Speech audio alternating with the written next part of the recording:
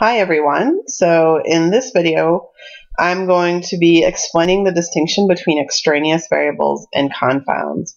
And this is a concept that students often find very slippery and difficult to understand. So I'm going to do my best to give you lots of examples. An extraneous variable is any variable that relates to any of the independent or dependent variables in a study. And there are literally infinite extraneous variables for a study. You can always think of more variables that could relate to either the independent or the dependent variable. But let's look at some examples.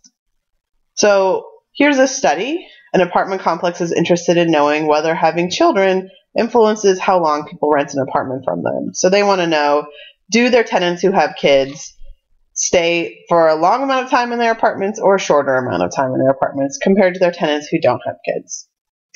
So let's look at some extraneous variables. So here you have a family, and being a parent is going to influence your fatigue levels. So parents are likely to be more tired than non-parents. You also have the amount of hobbies that parents have is likely to be lower with children than the amount of hobbies that people have when they don't have children. And lastly, people who have children are likely to be older than people who don't have children. So those are all extraneous variables that relate to the independent variable. Now we have the dependent variable. So what are some things that could influence whether somebody moves out of an apartment complex? Well, if their job moves, they're likely to move out. If the apartment management changes, that might influence whether they move out. And if new amenities are suddenly included with rent, maybe that would influence whether people are likely to move out. So all of these are examples of extraneous variables. They're variables that relate to either the independent or the dependent variable. So now let's compare this with confounds. So you can remember from just a slide ago that any variable that relates to any of the independent or dependent variables in a study is an extraneous variable. A confound is any variable that relates to both the independent and dependent variables in a study. So just by this definition, you can already see that a confound is an extraneous variable. All confounds are extraneous variables, but all extraneous variables are not confounds.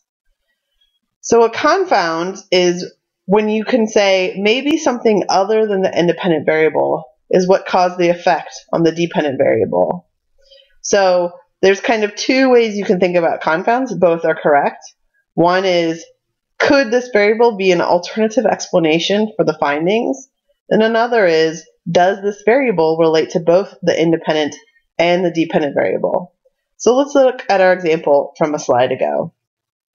So here we have these same variables and these same extraneous variables, and we're going to try to determine if any of these extraneous variables are also confounds. So let's look at fatigue levels. We already established that fatigue levels is probably related to whether people have children, but the question now is it also related to the dependent variable? Is it also related to whether somebody is going to live in an apartment complex? And the answer is probably not. It's unlikely that how tired somebody is related to whether they live in an apartment complex and whether they choose to move out. The next one is the amount of hobbies. So we already established that that's related to the independent variable, is related to the dependent variable. Would the amount of hobbies somebody has influence whether they move out of an apartment complex? Again, probably not. That's probably just an extraneous variable. So let's try going the other way. How about if the job moves? Well, if the job moves, that's certainly likely to influence whether somebody's going to move out of an apartment complex. But if the job moves, does it influence whether somebody has children? Probably not. They probably already had those children. So that's an extraneous variable and not a confound. Let's do another one. So what if the apartment management changes? Well, if the apartment management changes, it is likely to influence whether somebody moves out of the apartment complex, but is it likely to influence whether those people have children? And the answer is probably not. So that's probably just an extraneous variable. Now let's go back and look at age. So we know that age is related to whether somebody has children. And is age related to whether somebody lives in an apartment complex? Yeah, actually, it probably is. So age is a confound. So one way of establishing this a confound is to say age is related to both whether you have children and whether you're going to live in an apartment complex.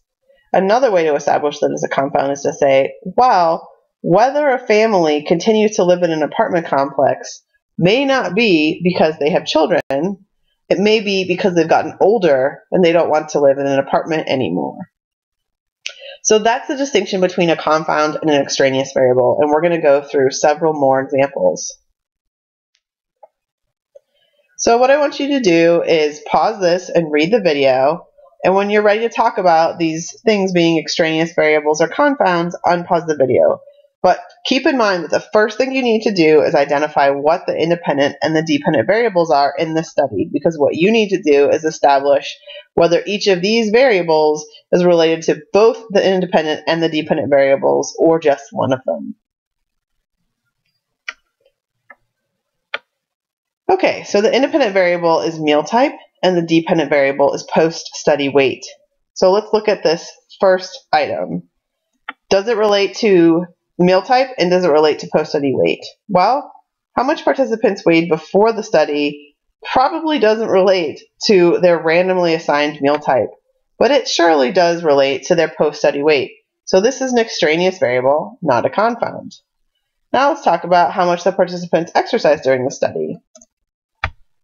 Is it going to be related to the randomly assigned meal type they got? Nope. But it is going to be related to their post-study weight. So this is another example of an extraneous variable and not a confound. Lastly, let's talk about how much the participants like their meals. Is that going to be related to meal type? Maybe.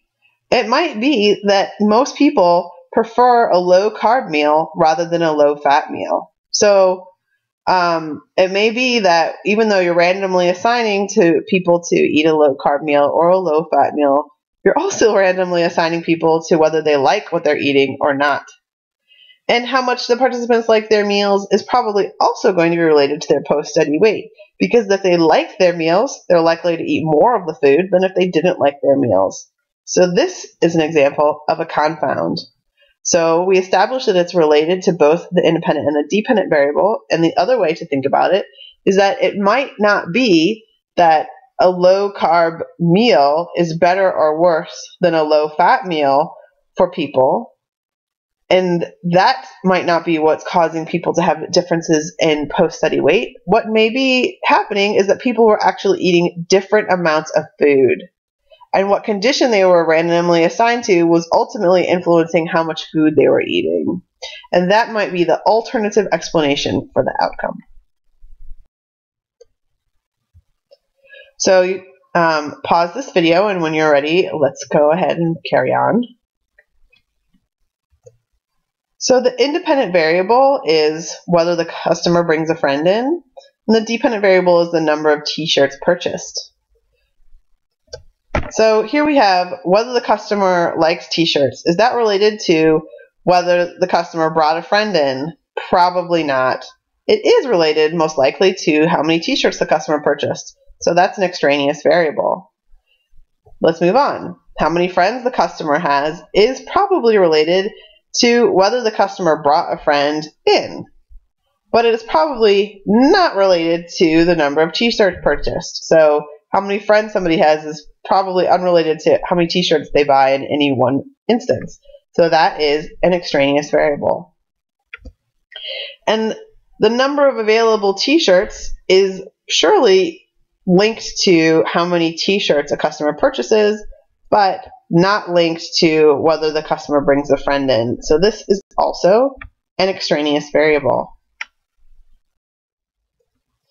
Pause the video and read through this and unpause the video when you're ready.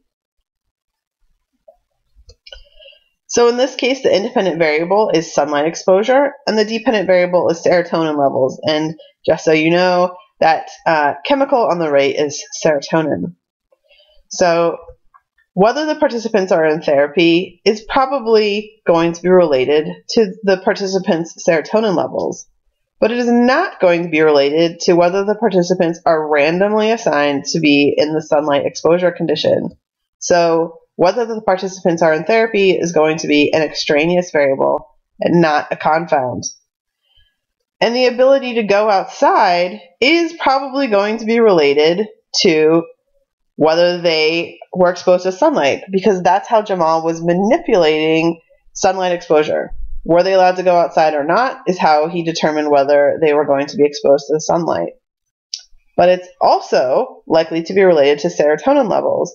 I imagine that if you told people that they are not allowed to go outside and they have to stay away from their windows, it would influence their serotonin levels. So the ability to go outside is related to both sunlight exposure and serotonin levels, so it's a confound. Another way to think of this is that perhaps it's not that being exposed to the sun is what's influencing people's serotonin levels. Maybe it's being told that they're not allowed to go outside is what's influencing people's serotonin levels. Lastly, whether the participants are taking any drugs that would influence serotonin is certainly going to be related to the serotonin levels, but is not going to be related to whether the participants were randomly assigned to the sunlight or the not sunlight condition. So this is an example of an extraneous variable and not a confound. As always, if you have any questions about any of this, please do use one or more than one of these options. It's very important to me that you feel supported. And if you have more questions, please don't let this be the end of it. Please ask.